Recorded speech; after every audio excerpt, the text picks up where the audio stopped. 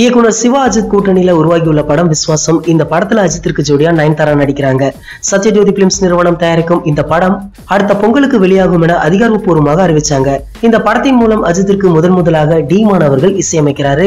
ரிலீஸுக்கு தயாராக இருக்கும் இந்த படத்தின் மோஷன் போஸ்டரை படக்குழுவினர் சமீபத்துல தான் வெளியிட்டாங்க. அதுக்கும் ரசிகர்கள் மத்தியில நல்ல வரவேற்பு கிடைத்தது. அதைத் தொடர்ந்து படத்தின் ட்ரீசர் ட்ரெய்லர் குறித்த அப்டேட்டுகளுக்காக ரசிகர்கள் காத்திருந்த நிலையில ரோகிணி திரையரங்கின் நிர்வாக அதிகாரி நிகிலேஷ் சத்யா தன்னுடைய ட்விட்டர் பக்கத்துல ஒரு தகவலை வெளியிட்டிருக்காரு. அதுல அவர் என்ன சொல்லியிருக்காருன்னா, அஜித் ரசிகர்களுக்கு நாளை ஒரு ஸ்வீட்டான சர்ப்ரைஸ் காத்துட்டு இருக்குன்னு சொல்லியிருந்தாரு. இந்த ட்வீட் ரசிகர்களிடையே பல்வேறு கேள்விகளை எழுப்பியிருக்கு. இதனால படத்தின் சிங்கிள் ட்ராக், ட்ரீசர் மற்றும் ட்ரெய்லர் ஏதேனும் ஒன்று நாளை வெளியாகிறது என பலவிதமான கேள்விகளை அஜித் ரசிகர்கள் முன்வச்சு வராங்க. சமீபத்துலதான் படத்தின் ஆடியோ உரிமையை லஹாரி மியூசிக் நிறுவனம் கைப்பற்றினாங்க.